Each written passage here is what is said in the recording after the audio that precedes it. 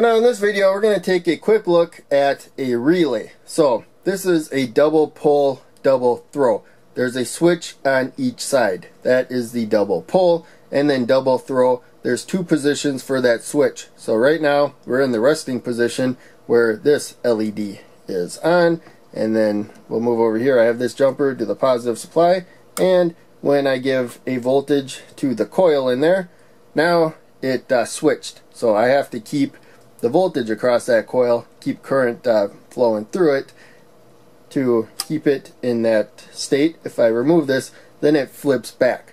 So that is why it is non-latching.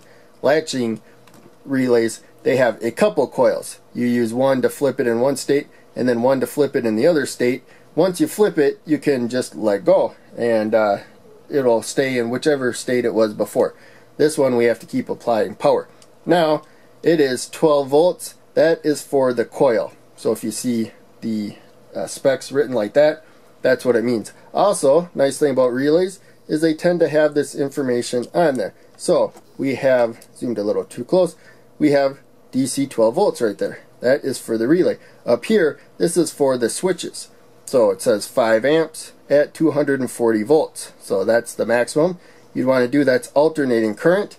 When it comes to direct current, you want to limit it to about 30 volts right there, or intermittent voltages. But still, you can do 5 amps, but limit to 30 volts DC right there. So there's a couple of them. I got this from the Make Electronics kit. It has nice labeling on it, but it's probably overpriced and hard to find now. So you'd have to get these somewhere else probably.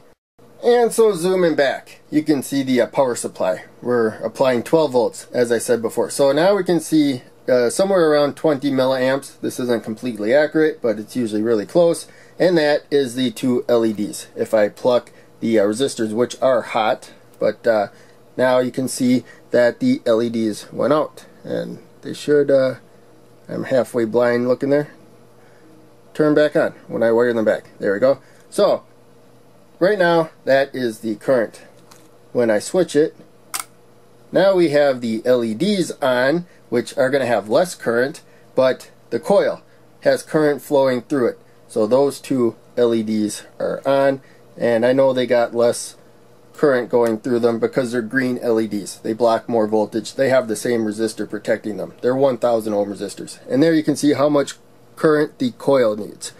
When we use a power supply, that shows the current like that. So now we have that current flowing. Let's unplug this. You see we have a diode.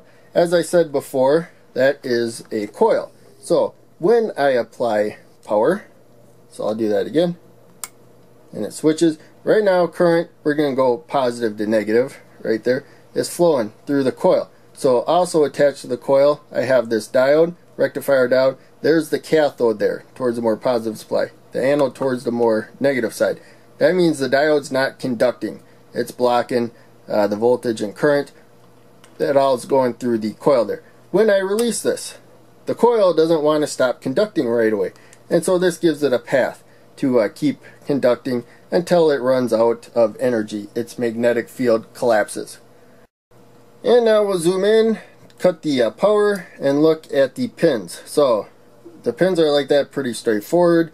All the relays I got, the ones where they're all bunched up, that's the switching part. The middle is either connected there or there. So there when the power's off, there when it's on. Same for this one over here. When it's off, when it's on, it makes that connection. And on the breadboard, there's one spot in between those. So you can see where I got the resistors, I got the LEDs one spot away right there. And the very bottom for this particular one has the pins right there. So as long as you set it right. Now of course the green LEDs, I got more negative up here, and so that's the shorter lead, the cathode, on top of the longer lead, the anode. That's usually the opposite of how I usually have it, but that's where negative is, so I have to. Here negative is down lower for the red LED, so I have the cathode down there, the anode up there. So really that's about it for this component. Pretty straightforward, and they're really nice. You got a mechanical switch that you control electrically, and so tons of uses. They're all over the place, not that hard to use. And so we're going to end the video there. Thanks for watching.